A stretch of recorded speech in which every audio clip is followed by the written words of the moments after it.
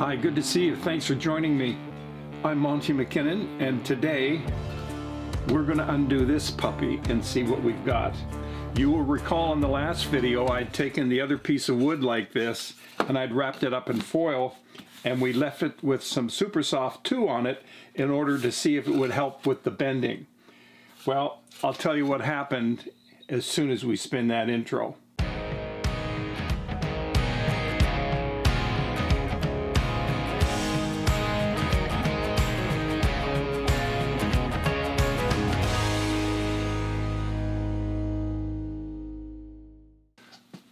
We are back. The other night I had trouble sleeping, so around 1 o'clock in the morning I gave in, got up, and came down here to the workshop. I'd planned to show you this, but we're going to go to part B. I was going to show you how I put it in the bender. You've seen me do that before, and we've bent this thing. What I did is I heated up this silicone heating pad to 335 degrees, and I very cautiously bent the wood in here to see what would happen. I heard nothing. Everything sounded perfect. Everything seemed to work fine, so I left it. I came back the next day and I heated it again to about 300 degrees just to reinforce the turn and to make sure that it would keep the bend. I did crank this down a bit, and when I did, I heard a very small crack. So I think, given that this tapered at the waist here, I think we may have a little damage there. But I think this part, the key part, is going to be fine. So what do you say we find out? So we're going to undo this, and this is it. Moment of truth. Oh man, you better work.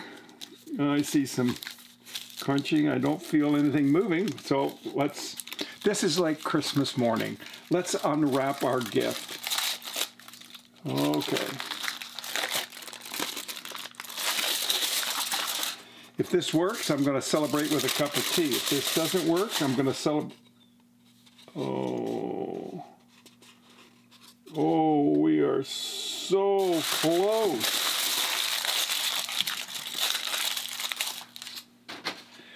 All right, there it is.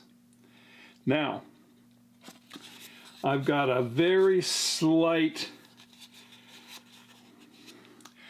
it's not a crack through, but there's a little bump here. Given that this is going to go through here and run around, it's really not going to matter. There's no crack down here, so I don't know what I heard. Maybe it was this. Virtually nothing on this side, just on this one side. I can sand that and smooth that off. So let's get the guitar and have a look. The idea is that this would fit on here like so. All right. That looks pretty good, but it's too long. So we're going to need to cut it. I cut it off at the waist, and I cut a little off at the top. And I take this thing and I put it on here, and I can feel that that's not too bad, and that's not bad. However, this is not the best. This I would like bent right underneath. So where are we at? Well, I would give this about an 80.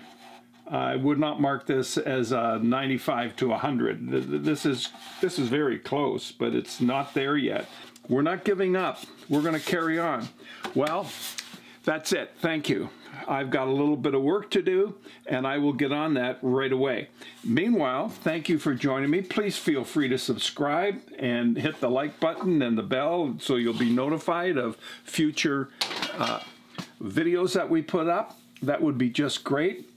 There are some links down below, and I also would like you to send me your shop pictures, feature different people's shops.